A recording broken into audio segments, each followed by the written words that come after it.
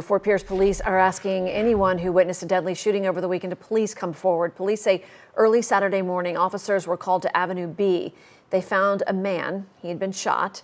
Investigators are now looking for a red or maroon Chrysler 300 that could be linked to this shooting. Suji Nam is in Fort Pierce tonight with the new developments. Loved ones of 27-year-old Devontrell Ingram tell me that he was the life of any party and cannot believe he is actually gone. He just came to me Thursday for food. I'm gonna miss him. Family members shocked when they learned Ingram, also known as Baby, was killed on the 2400 block of Avenue B. Fort Pierce detectives say it happened around 2:45 a.m. Saturday.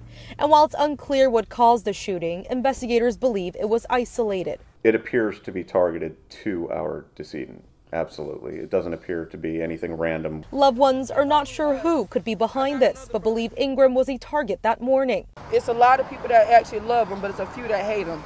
And I feel like they've been trying this for years. Investigators are adding extra patrols and working with agencies to find the suspect or suspects. Our crime suppression unit, along with St. Lucie County, has up patrols, and also our federal partners with ATF are out with us tonight as well. Loved ones tell us they are also fighting for change to reduce gun crime in the city. We don't want no retaliation or anything like that. We just pray that justice is prevailed. The family demanding answers as to why someone would do something like this. How do y'all feel that my sister, she lost her only baby, her baby, but she got two kids, other kids to be with her, and he leave behind 14 babies.